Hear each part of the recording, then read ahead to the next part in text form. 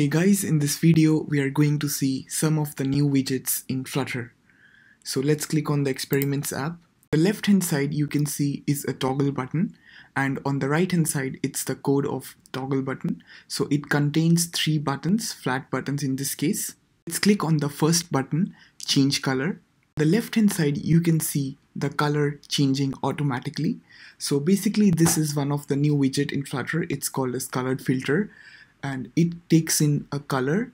So this color value is currently given by the animation, and this animation is currently in a repeat mode with each animation comprising of 5 seconds duration.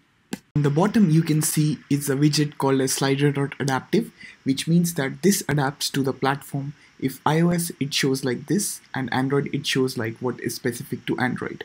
Let's click on the second option, which is the earth rotation. So basically this is also a Tween Animation Builder, and on the right hand side you can see the code for this. So this basically takes a tween of double, and along with each double value which it alters with, there is a rotation specific to it.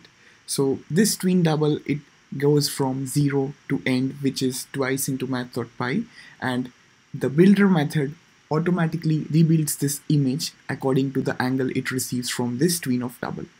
Finally, let's look at the third option, which is the sun, and this basically it is also a Tween Animation Builder, but this time it takes a color tween instead of tween of double, which we saw in the previous option. So there are some performance optimizations for this particular use case. Firstly is that the sun, which is a child, is already defined outside of this Tween Animation Builder. Second, the colored filter widget takes in a specific color which we get from color tween, and this color tween is also defined out of this Tween Animation Builder.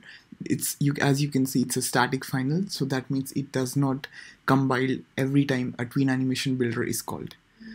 So that's it from this video, guys. These were some new widgets in Flutter. Firstly, colored filter widget. Secondly, slider adaptive. Thirdly, Tween Animation Builder. Also note that the Tween Animation Builder is only available for Flutter latest channel. Thanks for watching this video.